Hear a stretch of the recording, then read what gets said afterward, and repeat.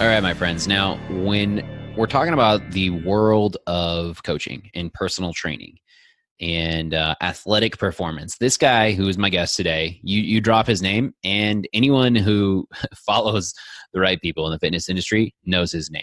And I've been a fan and following, and actually had him as my coach for a while, just because he is so impactful and knowledgeable and just on top of it. And so today's guest is the one, the only Mike Robertson, who owns Robertson Training Systems, is the founder of iFAST in Indianapolis. And I mean, his resume is like 10 feet long, and he's just so good and ethical. And now we could have gone down the rabbit hole and talked training forever and a day. You know, he wrote my training programs. He was my online training coach because I wasn't obviously going to Indianapolis, but he wrote them for a year. And then I attended so many of his just different seminars and stuff like that. And he's been one of the founding reasons I train and coach people the way that I do. And then took some of his, first certifications and stuff. And he's been in the industry for nearly 20 years and just such a wealth of knowledge and still putting out so much great stuff. So instead of going down the rabbit hole with talking about training and different things like that, because he's got his own amazing podcast, the Physical Preparation Podcast, where you can find all that. If more than likely, if you're wanting to go down that, you're either really into fitness, form, technique, or you're a coach yourself. So I encourage you to do that. It's one of my favorites. But I kind of wanted to just share the other aspects of what allows him, as he shares at the age 41 with kids and multiple businesses, to keep going. What keeps him encouraged and inspired, but also what gives him motivation and drive, and how he's able to maintain his own health and regulate so that he doesn't burn out. And I think those are really valuable things for all of us to pick up on, and how to deal with stress and how he's doing so. So it's much more of a get to know the one and only, the amazing Mike Robertson, but also how to pick up on some things that have worked for one of the most successful people in the game. And if it's worked for him with juggling all of those things, I think there's something to it. And there's so much that you're going to be able to learn from this. So I will stop rambling, and we'll get straight into it with Coach Mike Robertson. All right, Mike Robertson, welcome to the show, my friend. Dude, so happy to be here. Thanks for having me on, man. Yeah, no, it's awesome. I mean, you've been an influence to me for 10 years, and that I've been, slowly getting into the industry 10 years ago, and then 7 years when I officially decided. But man, you've been cranking like info and just stuff in this industry for what? Like 20 years, man. 20 years. Yeah. So it's funny that you mentioned that, because I don't know, something about this week. I don't go home very often, but like my home's like 45 minutes from here. So like went and saw my old place, was going through like old training gear, like the original RTS gear, as I was cleaning out my closet. So yeah, man, it's made me a little nostalgic, but yeah, I'm closing in on 20 years, dude. Makes me feel kind of old, but also makes me hopefully think that I've made a positive impact on some people along the way. Yeah, no, and that's what we were even talking about before the show, is the ripple effect that you've definitely had. And I think like the main reason is consistency. Like when I think of like people who are super consistent, it's not that you just put a bunch of stuff out and then disappear, and a bunch of stuff out. You were writing blogs consistently, and then now it's podcasts and Instagram. Like you've adapted and stuff. But I think that's why 20 years of consistency. So definitely give us some insight on that. Like, how do you build a set of consistency? Because I think everything, yes, you're mostly training some really incredible athletes these days and doing some awesome stuff, and other coaches, but there's still almost all of this applies to every single one of us. So yeah. And that's what I tell every young person that emails me. I mean, I still get DMs and PMs and emails. How do I get, up in the industry? It's like, man, first off, you've got to be super authentic to who you are, right? Like, don't try and be somebody else. I actually had John Berardi on my podcast earlier this week, and we just went back and forth. It's like, could you imagine if Eric Cressy tried to be somebody else? Oh, man. John Berardi tried to be somebody else. Like, no, like, just do you. So be authentic. And then, consistency is the name of the game. I've seen so many people that have great things to share. Just they fizzle out. They'll either do too much too soon, or they'll get burnt out. I always tell people, do something. But now it's like every day, right? In the Instagram world, I used to tell people, when you're starting a blog, expect to write a blog for 52 weeks, 1 year, and expect that maybe your significant other and your mom is going to read it and be okay with that. And if you're okay with that, then eventually, if it's good enough and you're authentic and people resonate with you, then they're going to find you and they're going to start to follow you. But now it's shouting, it's shouting in a crowded room. So you've got to find ways, again, to be authentic, but that consistency. If people are seeing you every single day, or they're getting your message every single day, that's what you need to be really successful. And if you don't do that, it's going to be really tough, because there's so many other people out there that are willing to do that and are willing to be consistent and put out that content every day to make sure that they're in front of people and getting their message across. Yeah, no, definitely. What do you feel like keeps you kind of motivated with all of that?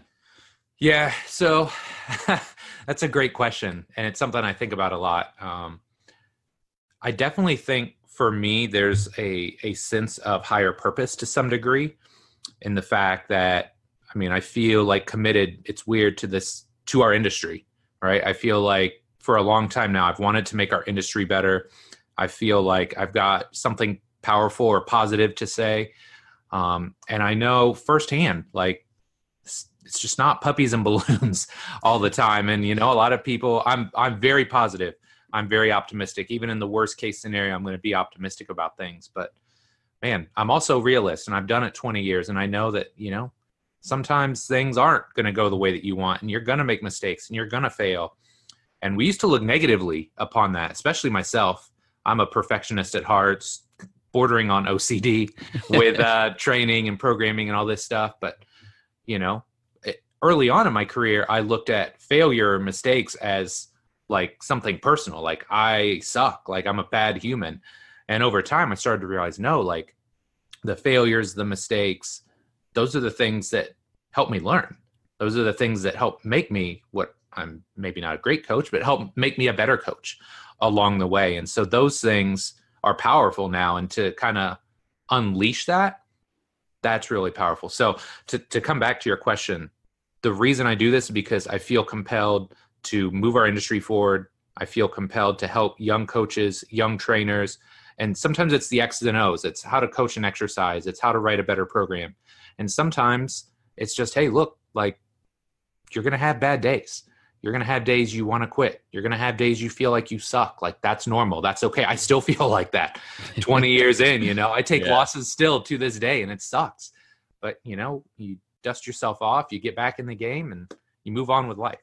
So that's why I do it, man. I just feel compelled to help our industry, to move our industry forward, and to help people. That's what I'm in it for. No, and I appreciate that. Because from a standpoint of, for the last year, I was telling you, I've been online, with, having the other gym closed down, selling that to a good friend, and then now shifting to opening a new one. And I really kind of wrestled with, now that I'm having, this opportunity to have a louder voice online and to speak and to do all these different things. And, my intent was one podcast a week, kind of going to your blog, thing. And here we are closing in on 41, and I should be close to the 52 by the end of the good for you, man. The year. So that same concept. But what is interesting, I found, is like ego was kind of coming up. And that wasn't around before, in the gym, in the trenches, just working with amazing humans. You have that connection, and you're able to take your failures and whatnot with them, because you're going to have a slip of the tongue and say something that you shouldn't have said. Yeah, and it's caught right there in the moment. And now it's like, man, this is a new thing. It's like ego of, did people see my stuff? Is it going out? Like, yes. And I started wrestling with that. And that's why I wanted that question more for just myself of, it's like, man, like, it's so easy to fall trap into that, because you're not getting that instant feedback. You can hide your flaws more in this online world. And I think that's one of the dilemmas. Absolutely. So this is something I talk to people about all the time, whether it's training, coaching, life, it doesn't matter. It's so hard now because we're constantly subjected to, via our phone or our iPad or our laptop, everybody else's highlight reel 24/7, right? And it's curated and it's cleaned up and it's, like, pretty. Well, look, man, that's not how life is.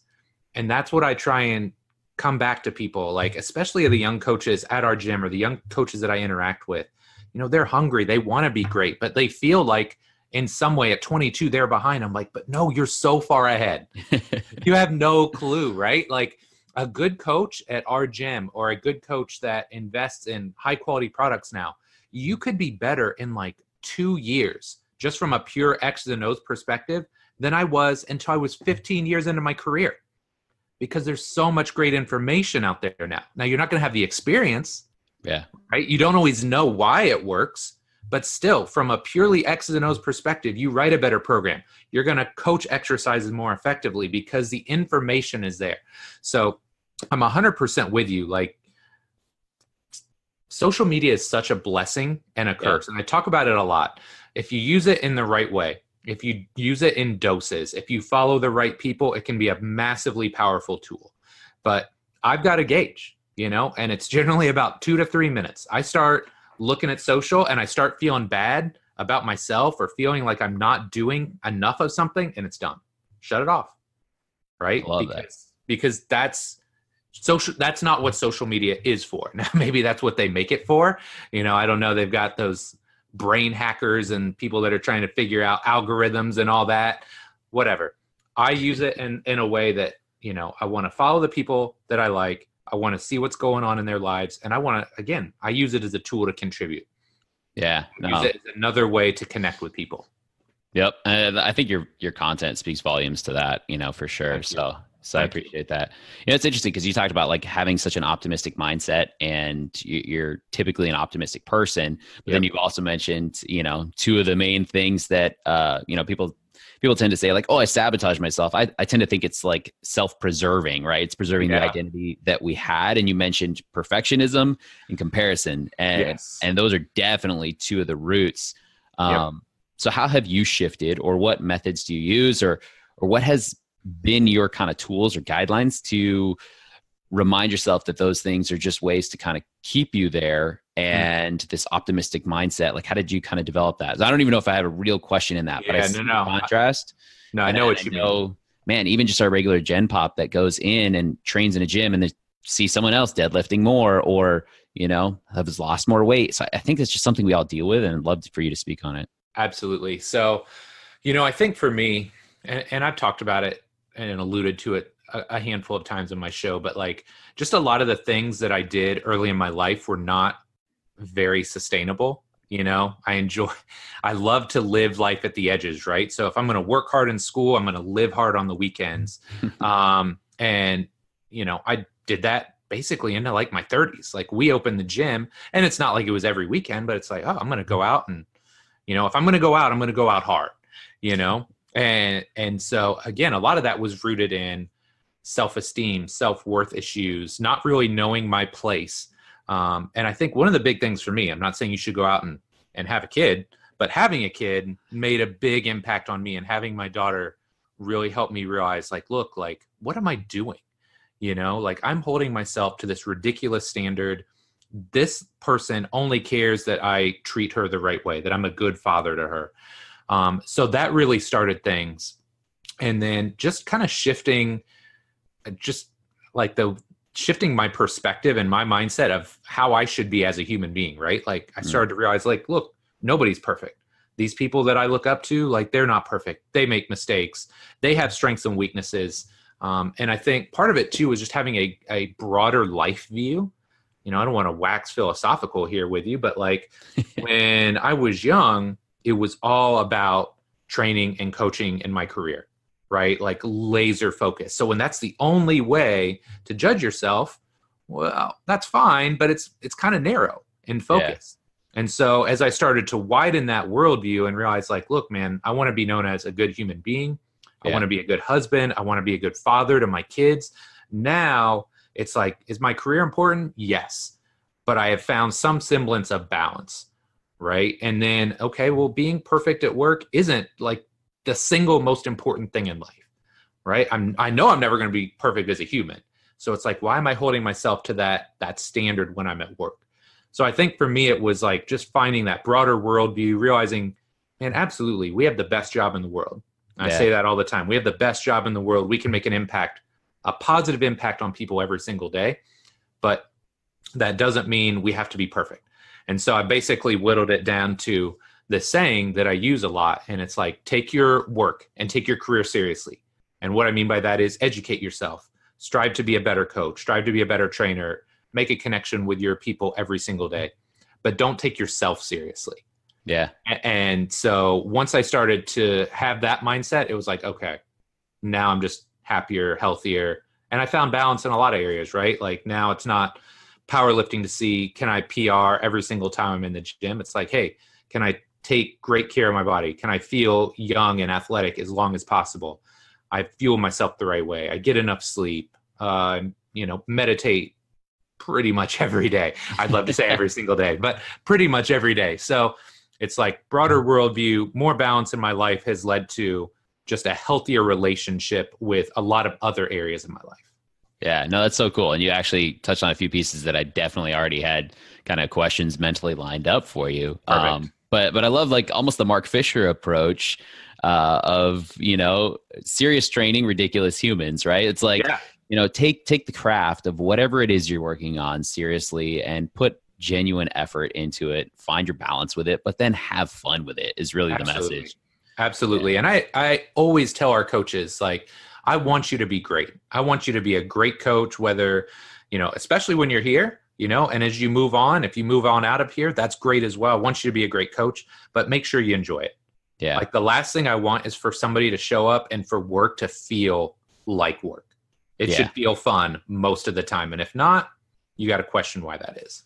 Yeah, definitely. I think one of the most powerful things that I picked up a number of years ago, and I don't even remember who it was from, but identifying the have tos and the get tos and when you need to shift. My gosh, yes. So often it's like, I have to go coach. And then I'm like, wait, what? No, I get to actually make an impact. And just that simple language catch and shift, it does numbers. Huge impact. And what I found a lot of times too is if I use that language with things that I would normally not enjoy doing, now it's like way more tolerable, right? I don't know why that is, but it's like I'm dreading doing my QuickBooks. No, I get to do my QuickBooks. I get to run my own business. I get to set my own rules. Like that's a totally different shift or a totally different mindset, but it makes such an impact on how you approach things in your life. So I love that too. I use it quite a bit. Yeah, no, I definitely think it helps. And it's like, it's this weird thing of abundance that humans seem to wrestle with, right? And it's like, I was helping a friend of mine who's just starting his business up, and we got some leads going for him. And he was really nervous about it at first. And he's like, I'm not going to have enough, leads coming in to make enough sales and to make enough money.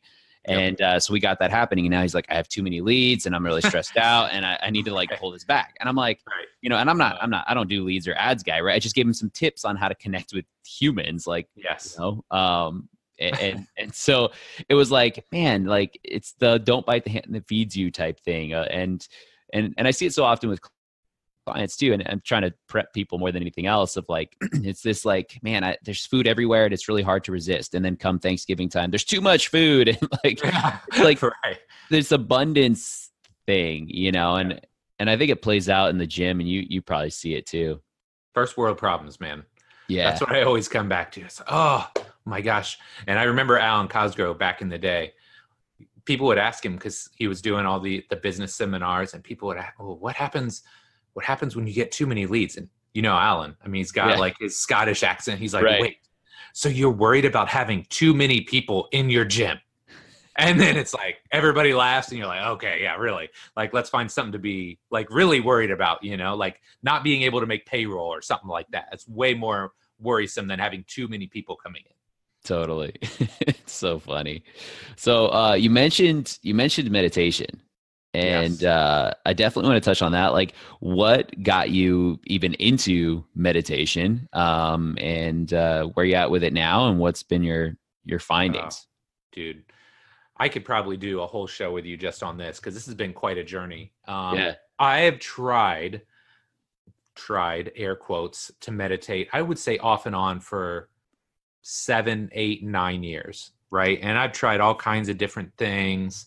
I had read books. There was this program called HoloSync way back in the day that like Jay Ferrugia had put me on to. I tried that for a while. I tried Headspace, Yeah. off and on for like a year and a half, wasn't super consistent. And then I don't know what it was, but I think one of my distance clients who comes into the gym, her name's Sandy, she was like super consistent with it. I'm like, man, I feel like this is making a positive impact for her. So her and I basically buddied up, and I just said, I'm going to do this every day. And she made the comment like, look, like you don't have to do 10 minutes. Like you can literally do 1 minute meditations. I was like, look, if I can't do a 1 minute meditation, like I've got bigger problems in life. So I said, I'm going to do it. And so literally every day for a year. And there were days like literally 11:58 or whatever at night. I'm like, oh man, I need to get to bed. I was like, oh, I'm going to do the 1 minute meditation, right? Just clear my head. And so that really got me started on the path. It made it a consistent routine. And you and I both know if you're not doing it for like 3 months, basically every day, it's really hard to make it a routine, right? Because 15 days, it's not going to cut it. They're saying 60 to 90 days to make something consistent. Yeah. And so then it's even the frequency of with which you do it within that matters. And absolutely, so many variables, but yeah, it's still important. Absolutely. So I said, I'm going to do it every day. So I had a buddy that helped. So I had accountability, and I just set like a notification on my phone for like the first 3 months. And it was like, whatever. I was doing it at night at that point in time, but the time is less important than getting it in. So I started there. And then this past summer, one of the athletes that I was working with, Glenn Robinson, he'd done Headspace for a while as well. And he came back. He'd gone to Chicago for a couple of days, and he was like, oh, I did this really cool thing I think you'd be interested in. It's called transcendental meditation. Okay, well, tell me more about that. He's like, oh yeah, you got to do like this 4-day like intense training and all this. I'm like, okay. So I started digging in, and it feels a little cultish at the start. I don't know if you know anything about it, but it is. It's like a 4-day intense where you go 90 minutes each day for coaching. Nice. So, and the goal of TM is to do it twice, 20 minutes a day. Now, again, this is why the air quotes of try to do it every day. Right. But that's kind of where I'm at now, because, I look at meditation as the fourth pillar. So there's training, nutrition, sleep or recovery, and then meditation. Like those are my 4. And I just feel like when I do this, when I am consistent with my meditation practice, everything about my life is easier, right? And I have my schedule jammed just like yours. Right? There's stuff going all day. I could stay busy all day, but I've just said, look, I'm going to focus more on the quality of the work and being clear in my intentions. So now I know when I do that, I'm clear in my intentions. I'm working on high priority tasks. When I'm spending time with my kids or with my wife, I'm all in, I'm focused. And it's going to sound super hokey, but I felt like after I started doing this, I really felt like when I'm not just looking at my kid, but I'm seeing my kid, if that makes sense, like, and again, I realize that could sound hokey or a little bit over the top, but I'm a dad too. So you're just like more powerful. Yeah. You're just more clear, in everything that you do. So it's been a huge thing for me. And I struggled a lot with anxiety, depression, that sort of thing when I was younger. So it's really helped tamp down a lot of those things. And, we talked about just finding that balance in life. I think meditation for me was a major player in that. Yeah, no, that's really cool. Because I can definitely relate on a lot of aspects. I was, initially introduced and told how powerful it was. I think it was Steve Krebs who actually first introduced it to me, because he's like, talking about how he was struggling with some anxiety, and I was at the time. And I was at the time, I think I was just in the process of hiring my first coach at the gym, and it was like that just triggered a bunch of new levels of anxiety. If I'm going to be responsible for payroll for somebody's like life, Yes. Yes. And then it was like, so I tried and then stopped and then tried and then stopped. And I think it was maybe 7-8 times before I gained consistency. But I'm curious, because even now, like even this morning, right? It's like, I know it'll help me. I know I'll get more clear. I know that I'll be more focused when I'm jumping on this podcast with Mike and set me up for success for my day. And it's the I know, and then I have to literally shift to the I do before I can get to a place of like being with it. Yeah. And it still feels, forced. And I'd say I'd only missed 2 days out of this entire year thus far. That's awesome. That's awesome. But do you feel like it still has to be something you deliberately are like, nope, you got to do this, Mike. Like, yeah, for sure. And part of it too is switching from the headspace, which is, generally I do like a 5 to 10 minute meditation, going to like 20. That's a big jump. So definitely there is some newness there, but it's something that I think, number one, it's got to be a priority. You have to constantly come back to the benefits behind it. It's like training or nutrition, right? Sure. Like, we know we should work out. We know we should eat this, whatever, beautiful grilled salmon and veggies versus the triple whopper or whatever. Like, we know we should do that, right? So then it becomes down to like reaffirming, like, how is this going to benefit me? And then it becomes, okay, now it's just managing or owning your day. And so that's where, just like you plan your workout or you plan your work day, right? Hopefully you plan your work day, but you do that and then you plan your meditation. So like for me, I know what I have to do this day, including our podcast and the work that I have to get done. And I know I'm going to meditate sometime around lunchtime before we do our staff training, because I want to be rejuvenated. I want to be focused. We've got a young team at our gym now. So I want to make sure that I'm fresh and I'm ready to go when we do that staff training day. So it's like anything else. Like, you remind yourself of the benefits, and then you have to take action. You have to plan it and make it a part of your day. And I think as coaches, that's something we all struggle with, right? Like, we're so good at taking care of other people. Like, yeah, man, why, Joe, you missed this work? Why did you miss your workout? Or Joe, why did you have 5 martinis at dinner last night? Like, we're so good with other people and keeping them accountable, but we're the worst at keeping ourselves accountable. Yeah. So you just have to like own it, and you have to put it on your calendar, just like it's an appointment. It's just an appointment for you versus for somebody else. Yeah, no, that definitely makes sense. I love that kind of plan, and building it in, because then you're just building it into your identity of who you are. And so spot on with, caretakers burning out, right? Like, yes. I used to laugh because I literally would have certain sessions where, we would have 10, 12 people coming in for more of like a lifting type class. Yep. And it would be physical therapist, nurse, teacher, physical therapist. Like, I was like, I have more PTs than nurses than like than actual Gen Pop clients. Right. Yes. Yeah. Yeah, so, that's funny. But like, with that being a daily practice, I'm curious if there are any other daily practices that you have found to be beneficial for you. Because again, like 20 years in the industry and, 41. That's good, man. Yeah. I forget what age I am most days, But I mean, like, you're, again, like going back to what we first started with, consistency and longevity and having this long game, massive influence and ability to continue to see your kids, like all this stuff. Are there any other daily practices that you have that you would want to share? Give me just a second. Can we pause it? Yep. Literally, lawn dude just rolled up. Give me a second.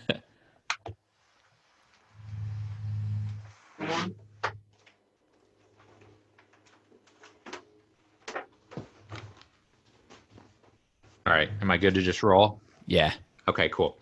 So yes, great question. And I'll give you a couple things that I think have helped me kind of continue to thrive. It's definitely not easier because, 20 years, I don't have the same energy level as when I was 20. I've definitely got more commitments. So I would say there's a couple boxes that I'm trying to check every single day. I'm trying to fuel my body every single day, right? In an appropriate way. And look, that's not to say I'm perfect. I don't eat clean, whatever that means, 100% of the time. I don't. Yeah. Friday night is pizza movie night with my kids. So we have pizza. Yep. Like there's a balance there. But I try and fuel my body so that and that's the way I think of it, right? I fuel my body for optimal performance. So I've got like these mantras, right? But I've got that. Another one is I rest and recover like an athlete. So when I was doing in-home training, I was up at 4:45. I train at 6 a.m. and there are days I wouldn't get home until 7 or 8 p.m. So now I've got a little bit more control over my schedule. So I rest and recover like an athlete. The meditation piece is huge. One thing that I try and do every single day is make sure that I have dedicated time with my family every single day. So like growing up, I could tell you we would have family dinner, like as a family, less than 5 times a year, right? We never sat down at the table together. So my family does that every night. So we always have family dinner. We always have dedicated time together. And then for me, I always look at it as the final piece is I try and put something valuable into my brain every single day. And just being realistic here, if I've, had a super busy day, that may not be sitting down and reading a hardcore anatomy or physiology textbook at 10:30 p.m. Sometimes I'm going to read Harry Potter and go to bed. But if that's the case, I'm going to watch a couple YouTube videos that I think are valuable from people I respect. I'm going to listen to a podcast. I'm going to put something good into my brain every single day. And I think that is something that just puts into that growth mindset that we all aspire to have. And I'm a big believer too. When I was younger, I thought it just had to be technical. But I think, again, as your worldview broadens, you can read books or you can listen to podcasts from people from totally different areas of life. And then if you've got some scope and you've got some perspective, you can take things that they're saying that apply maybe specifically to their field and then take it and apply it to ours. Yeah. So those are some of the big practices I try and check, or some of the big boxes I try and check every single day. Yeah, no, I love it. I love the last piece because it's so true. I mean, people always say like, who else did you learn from? And yeah, sure, I go down the technical side, and I was, still use the R7 approach and everything, which is all yours, and still pull a lot of pieces from Assess and Correct way back in the day, right? Still applies. Yeah. And Bulletproof Athlete and just all this kind of stuff. So there's all the technical things and stuff. But I was like, yeah, really when it comes to, the business side of things, for me, it's been looking at companies like Starbucks, Disney, Nike. And so it's pulling from those different aspects. And I think you're spot on with all of that. And the other thing I was thinking just as you're talking is first you start talking about like fueling your body, right? Yeah. I like to consider that like, so many of my clients are on, we're working towards losing weight and try and make it as a byproduct of the habits, the structure, the daily practices, and bringing awareness to those daily practices. And that's just a byproduct. It'll get us there, right? Absolutely. But what's interesting is with each piece, it really felt like you were saying nourish, right? Like you didn't use the word, but you're like, fuel my body, but it's really like nourishing your body. And then it was like, my mind, like, yes. And so it was interesting that word just like kept flooding my brain with each aspect, like with you and your kids and family. Yeah, absolutely. It's a fantastic word. The more I think about it, right? Because, we know that if you put whatever McDonald's in your body every day, like that doesn't nourish you, right? It provides short-term energy maybe, and it may keep you going, but it's not nourishing you. So I love that word. That's actually really good. And, at the end of the day, for me, I just keep coming back to, it's one of my like life mantras is all in, all day, every day. And so whatever I'm doing, I want to be all in, right? So if I'm here with you, I'm all in. I'm not looking at my phone. I'm not thinking about what I got to do later. All day is, we have a finite amount of time here, right? And I don't know how many days I have. So I'm going to try and make the best out of every single day. And that's the everyday part, right? Yeah. All in, all day, every day. And I can't do that if I don't train consistently, if I don't fuel my body, if I don't get enough rest, if I don't meditate. Like, I just know if I don't do those things, I'm a less awesome human being. So I've got to work on that. I've got to make sure I check those boxes so that I can do all the things that I want to be able to do in life. Yeah, no, and I appreciate you saying that because it's so easy these days to buy into the all in, but without the other aspects of it or the understanding of like, team hustle, team no sleep, and then it's just team burnout. And again, man, we want to do this for 20, 30, 40 years. And just thinking in terms of like, the recovery aspect that you talk about. And I think that's, recovering like an athlete is huge. So what are some just tips or suggestions you give to anybody, but mainly Gen Pop when it comes to that? Because they're like stressed at work, come stress themselves out at workout, and a lot of times then just leave right then and there. Yep. Yeah. This is such a powerful area that I think a lot of people, not just Gen Pop, but athletes leave untapped too. Number one, and put a star by it, circle it, whatever you need to do, but it's like sleep. it's the least sexy thing to talk about, but if you are not sleeping enough, you are not setting yourself up for success. Yeah. And we can look at it from a cognitive performance. We can look at it from a physical performance. We can look at it from your endocrine system. I think that was one of the things for me is, I got some labs back, maybe it was a year and a half, 2 years ago, and they were ugly. They were not good. Now, part of it, I think, was the timing of when we ran them, and they're much better now, but man, and I bought this fancy Oura ring to start tracking my sleep, and cool, dude, my deep sleep sucked. Like, it was really bad. And that's your restorative sleep, right? Yeah. Like, that's when you legitimately regenerate your body and, build those hormones and all that. So number one, with a star, can't work your way around it, has got to be sleep. Now, from there, there's a lot of other stuff, and it depends on what you like to do as far as recovery. And one thing that I always try and espouse to people is that when it comes to recovery, it's a lot like training. Like, the longer you do this, you realize everything is individualized, right? So some people have to want to train like a power lifter or a bodybuilder or whatever. Like, you got to find what works for you training wise. You got to figure out what works for you nutrition wise. Paleo, keto, balanced, zone diet, like, I don't care, right? But everybody's got something that works. Great. The same thing with recovery. So for me personally, like, this is going to sound pretty pampered, but like, for me, it's like massage.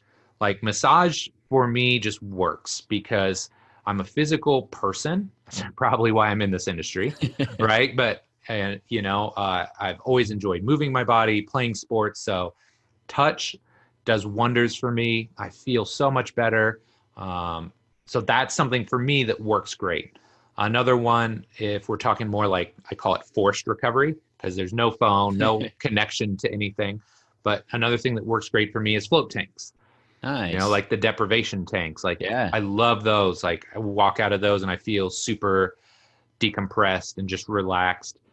Meditation kind of fits into that. I kind of think of it as its own thing, but that fits into a recovery thing as well. And then I think the final piece is things that you do before bed. So I'm a big believer, not just in getting whatever your 7.5 to 9 hours, but also that routine that you have before bed. So whether that's, like a hot or contrast shower, any breathing, stretching, resets that you do before bed. The way I try and describe it to my Gen Pop clients, especially as they get older, or even my older athletes as they age, is you got to earn your workouts. Yeah. Like, you're not 20 anymore, right? Like, legitimately in my 20s, we would have parties on Saturday night. We would shoot Jägermeister, and then we would come in and squat heavy the next day, and we could get away with it. Now, yeah, it probably wasn't the optimal way to do things, but we did it, right? And we survived. Sure. And if I tried to do that now, I would probably injure myself squatting the bar, warming up. My body would be like, no. So that's like a way that I try and relay it to people is you got to earn your workouts. You got to earn them. So you got to sleep the requisite amount. You got to fuel your body the day before. You've got to do any breathing, stretching, resets that you deem necessary to make sure your body moves and feels the way that you want when you go into the gym. So now you start to think about, again, you talk about nourishing your body. Like, you got to nourish everything, right? Nutrition, the physical side, the recovery side. You got to nourish all of these things the day before, the days leading up to your workout. So now you start to think of, it's not just training to train, right? It's like you're constantly either training or setting your body up to train successfully down the line.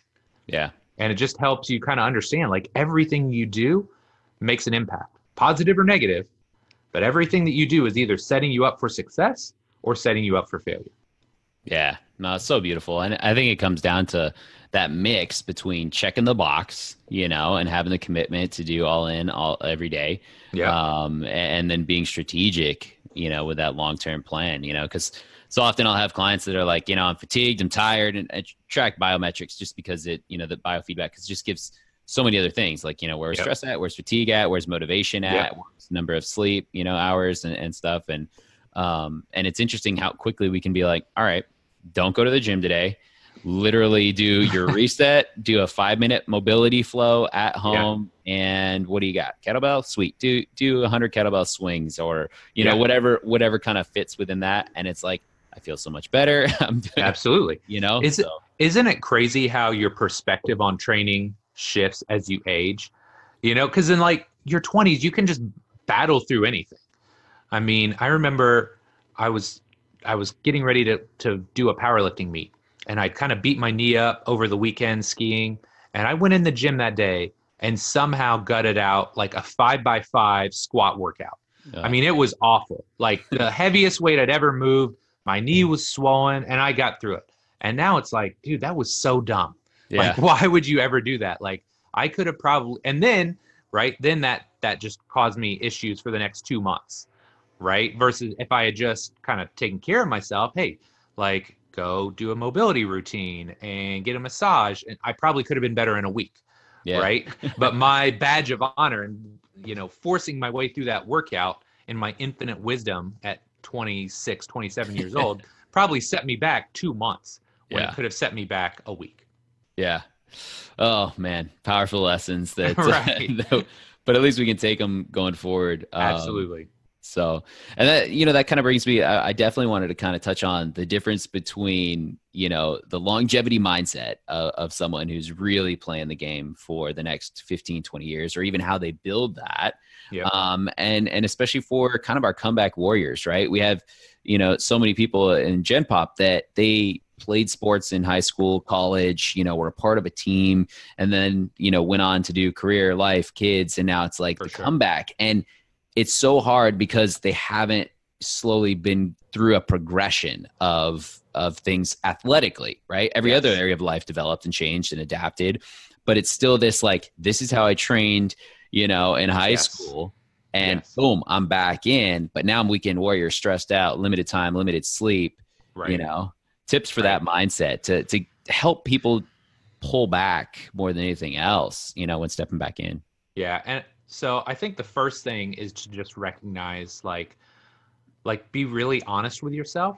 And this is hard, but just say, hey, look, like it took me a while to get to this point, right? So I can't immediately jump back in and do exactly what I was doing. That's not to say you can never do it.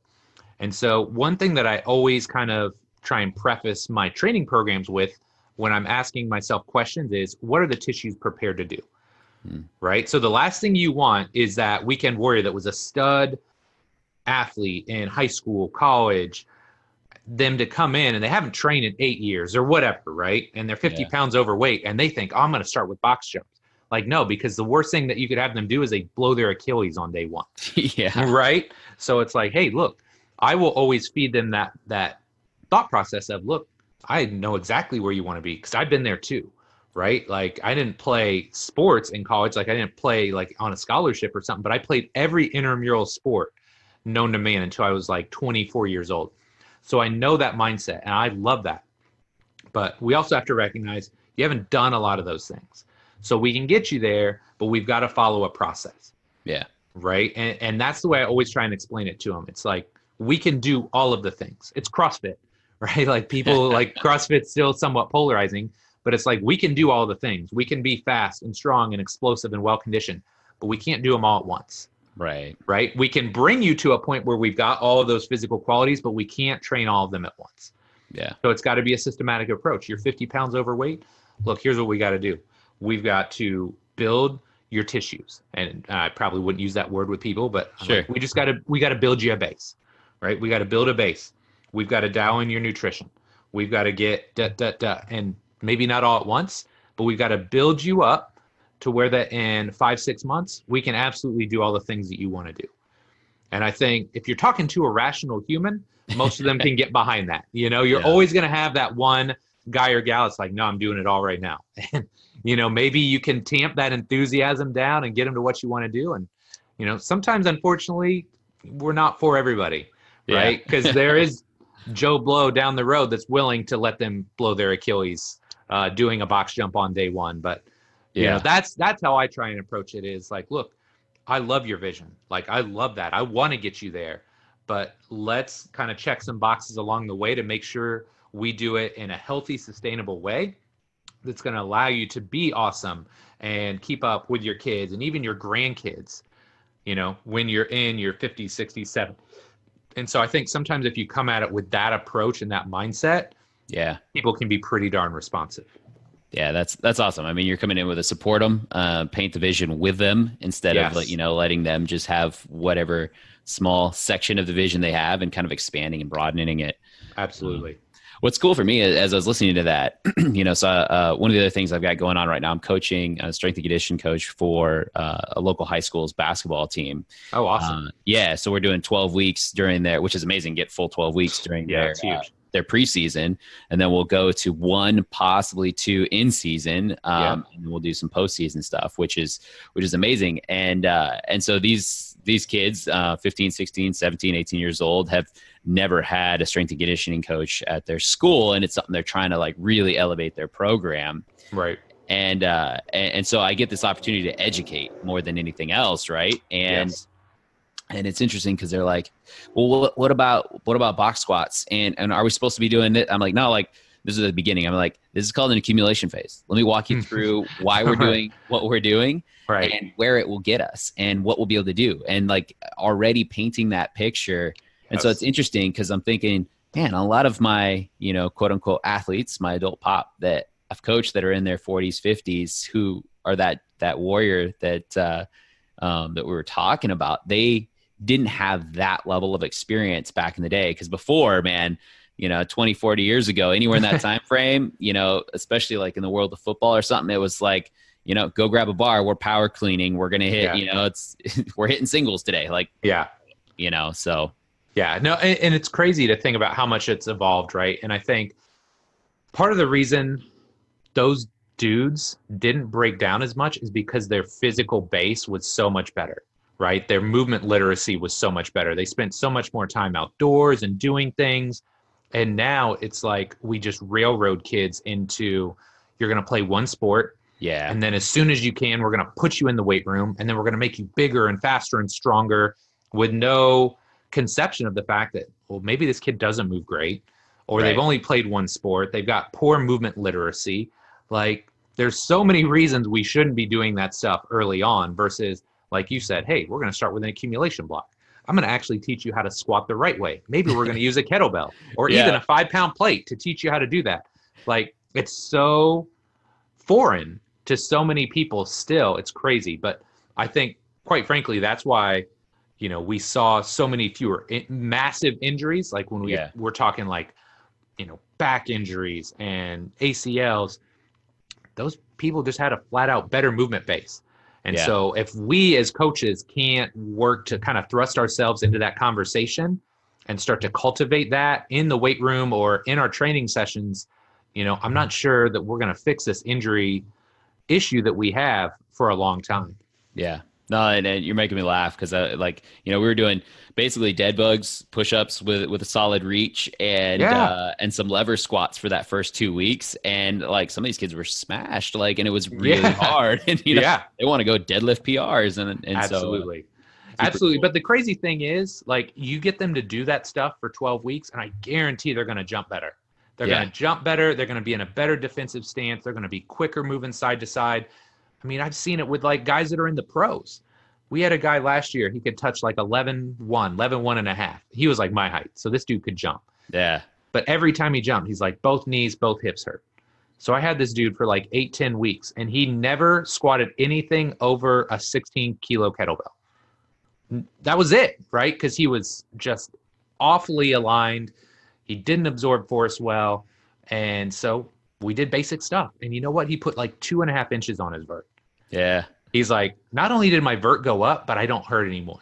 So love it. Like that dude's bought it, So anyway, soapbox. I'll try and step off now. Sorry. No, it's so good. It's so good because it's relatable, and it's like for people that are listening, it's figure out what you actually need, what's actually going to make you better, and you can almost lose sight of the outcome itself, and it will come, right? Like his goal is to jump higher, but really it's pulling back, and it's jump without pain. Yes.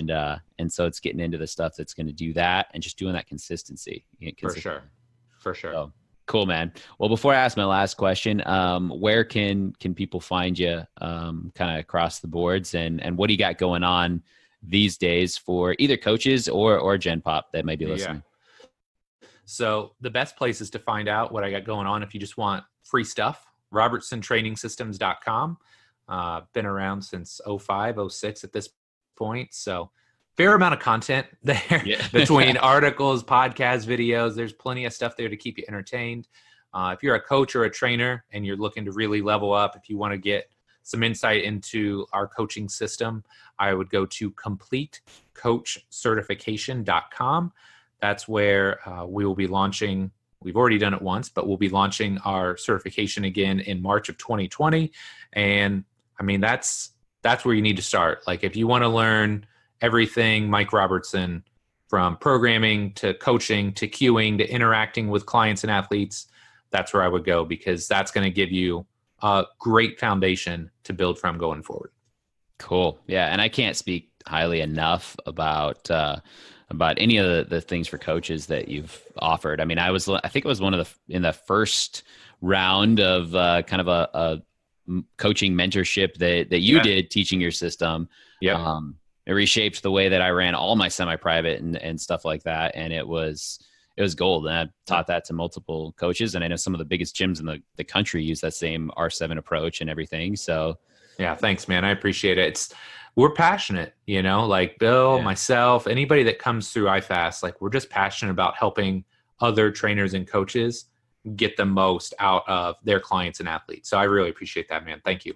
Yeah. And then the other piece, I was thinking about it as you were talking. But yeah, your blog, I mean, yours and like Cressy's and a few others, right? Smitty, like that's what I used to read before there was all of this other kind of stuff. With Instagram and podcasts for sure weren't a thing and everything. So, and then those were great days. Those were great days, man. There was so much good information out there, and granted, it's a little bit dated now, but people were just so willing to share freely at that point in time. It was really fun.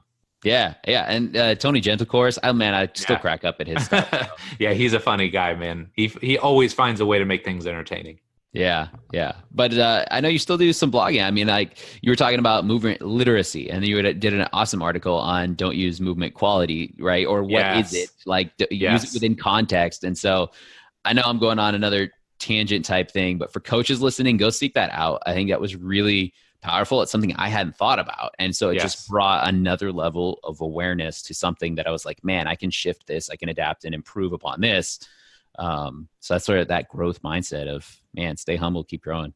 Yeah, no, I was really excited to write that because I've been a little bit lax in my writing these days. But yeah, it was just something where that term movement quality just gets thrown around, and like at the end of the day, does anybody want their client or their athlete to move poorly? No. So it's like, why even use that term? Of course, we want our clients to move well. Okay. But what does that actually mean? And starting to have some of those deeper discussions. And I think that's where we really start to push our industry forward. It's like, okay, well, you and I, right, may have a totally different concept of how we want to teach a squat to a Gen Pop client or to one of our basketball players versus how a power lifter is going to coach a squat to break a world record. Right. So neither one of us is wrong, right? Like we're just looking at things through a different lens. And so again, peeling back the layers of these discussions, I think is where we can really push our industry forward in the next 5 to 10 years. Yeah, no, and I think that's good because I mean, and I think that's why I want coaches to hear this. And one of the reasons I wanted to do this one, but keep it a little bit more like fire off the cuff. And instead of going just in the trenches on training and stuff, because you are the one or one of the few that changes perspective on language.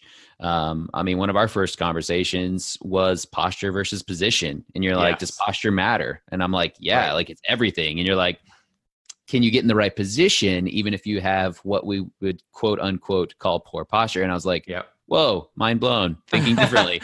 Right. You know? And so that's the stuff that's going to shift and propel our industry forward. So thanks for starting those conversations for sure. My pleasure, man. My pleasure. Sweet. So last question, and it's one that I ask every guest, and show's called Truth of Transformation. It's really, understanding what it takes to transform. And we've talked a lot about longevity, consistency, creating space and creating balance and harmony and meditation and stuff. So, you could pull from so many different things, and I'd say they're probably all right, but I'm curious what you feel it takes to truly transform. So this is a tough one, but I'm going to say you've heard the saying before that everything happens twice, right? Once in the mind and once in reality. Yeah. And I really feel like you've got to get your mind right before anything truly transformative happens in your life, right? So it doesn't matter whether it's transforming your body, transforming your career, transforming your relationships. You have to buy into this idea that your mind has to be all into that, right? Like the mind drives everything else. And if you don't believe it, if you don't buy into it, it's not going to happen, right? We've all met those people that have the best of intentions, and you can just tell they're just not bought in. They're just not going to see the result.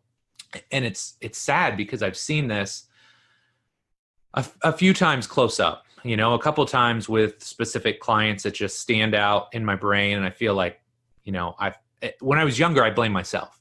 I felt like I had failed them. And with time, I realized, man, I put in everything I could to that client. Like they failed themselves.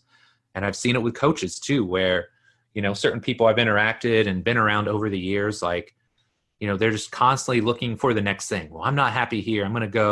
I'll be happy when I get this job.